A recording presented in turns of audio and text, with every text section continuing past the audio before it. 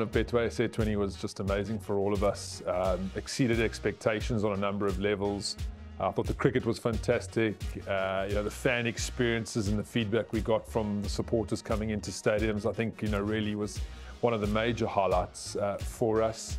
And then going into season 2, I think on the one level you're doing stuff that you never had a chance to do in a short space of time. Improving some aspects of people's experiences and what's to come.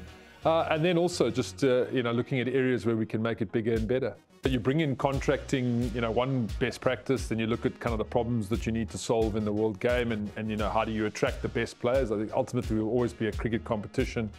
So having the best players locally and internationally on the park, is something that's important to us.